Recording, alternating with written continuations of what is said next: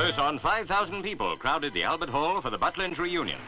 Heavyweight champion Henry Cooper and table tennis ace Johnny Leach were among sporting personalities invited. The world of motor racing was represented by Roy Salvadori.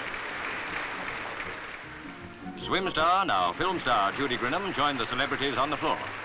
The accent was on sport because a presentation was to be made to the National Playing Fields Association.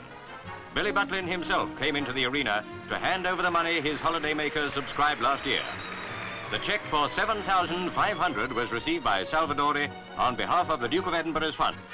And Judy Grinham presented the cup, which the Duke gave to be awarded every year to the camp collecting most money.